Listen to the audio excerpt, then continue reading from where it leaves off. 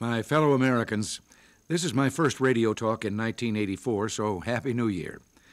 My prayer for you this new year is that you and your families will prosper in health and happiness. When I spoke to you last Saturday on New Year's Eve, I made one request to everyone. When we drive, let's drive sober. Well, I was delighted to hear some very heartening news from Transportation Secretary Elizabeth Dole. Last New Year's weekend was the safest on our highways in 35 years. Our efforts to keep drunk, violent drivers off the road are beginning to show progress. Today, I want to talk about a subject which also deals with violence and is on our minds as the holidays end and our children go back to school: the problem of classroom discipline. The sad truth is, many classrooms across the country are not temples of learning, teaching the lessons of goodwill, civility, and wisdom important to the whole fabric of American life. Many schools are filled with rude, unruly behavior and even violence. According to a 1978 report by the National Institute of Education, each month, 3 million secondary school children were victims of in-school crime. I don't mean ordinary hijinks. I mean crime. Each month, some 2.5 million students were the victims of robberies and thefts, and more than 250,000 students suffered physical attacks. In large cities, the problem was so bad that almost 8% of urban junior and senior high school students missed at least one day in the classroom per month because they were afraid to go to school. Well, now maybe you're thinking that was back in 1978. Well, a study released in 1983 indicates this 1978 report probably understates the problem today. Just as school violence affects our sons and daughters, it also affects their teachers. That 1978 National Institute of Education study found that each month some 6,000 teachers were robbed. About 125,000 a month were threatened with physical harm, and at least 1,000 teachers each month were assaulted with violence so severe they required medical care. One psychiatrist who treats teachers says many of them suffer symptoms identical to those of World War I shell shock victims. It's that bad. Today, American children need good education more than ever. But we can't get learning back into our schools until we get the crime and violence out. It's not a question of anyone asking for a police state.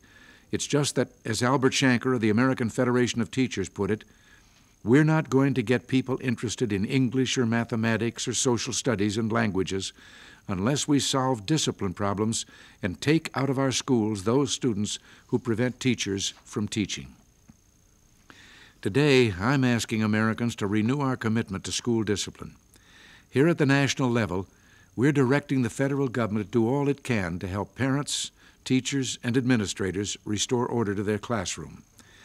The Department of Education will study ways to prevent school violence, publicize examples of effective school discipline, continue its joint project with the National Institute of Justice to find better ways for localities to use their resources to prevent school crime. The Department of Justice will establish a National School Safety Center.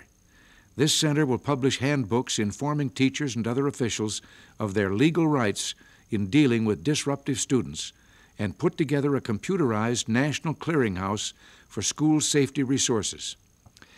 I've also directed the Justice Department to file court briefs to help school administrators enforce discipline.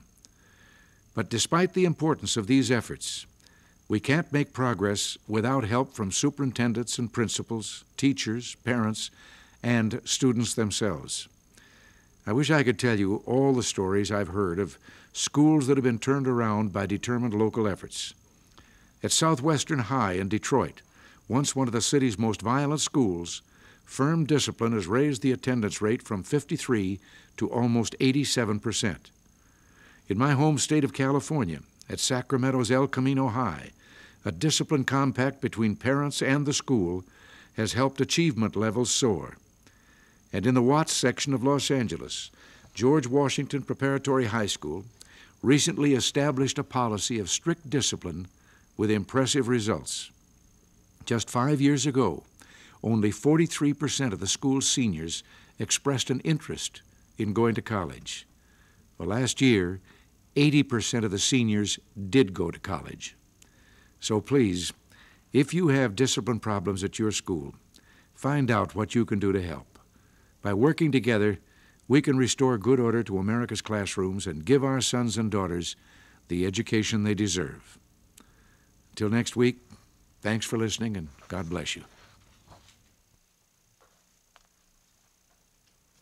Card is far greater, far harder to move than the President himself. So on behalf of Marine Helicopter Squadron 1, the officers and men and women, I'd like to present the 1983 Christmas card to you, sir. Well, thank you very much. Thank you. Well, there it is, our home away from home.